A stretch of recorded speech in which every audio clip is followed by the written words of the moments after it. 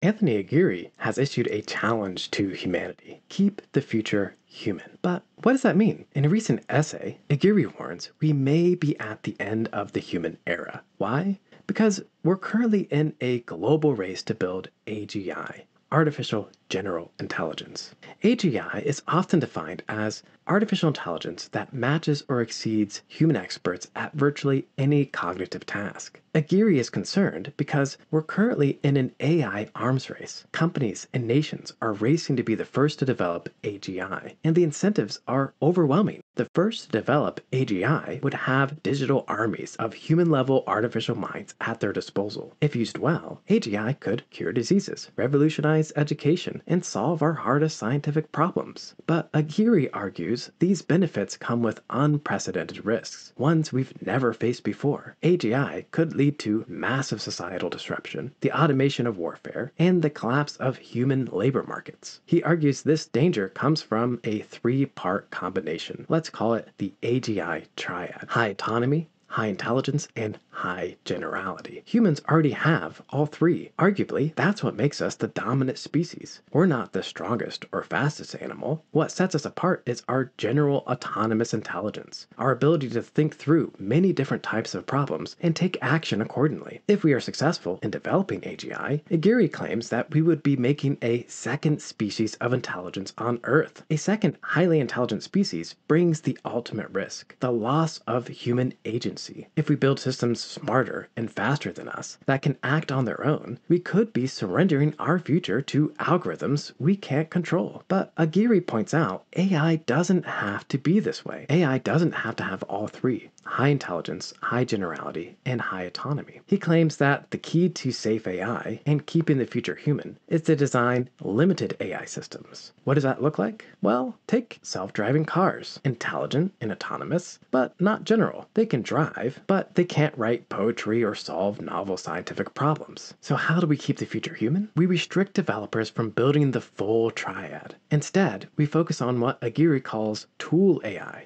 systems that empower humans rather than replace them. This way, we can get the same benefits of AGI without risking the AI takeover. As Aguirre concludes, we can build amazing AI tools without building a successor species. The notion that AGI and superintelligence are inevitable is a choice masquerading as fate. Humanity can decide not to build our replacement. To do so, we'll need hard global limits on developing AGI before it's too late. To read the full essay and decide where you stand on the future of humanity and intelligence on Earth, visit KeepTheFutureHuman.ai.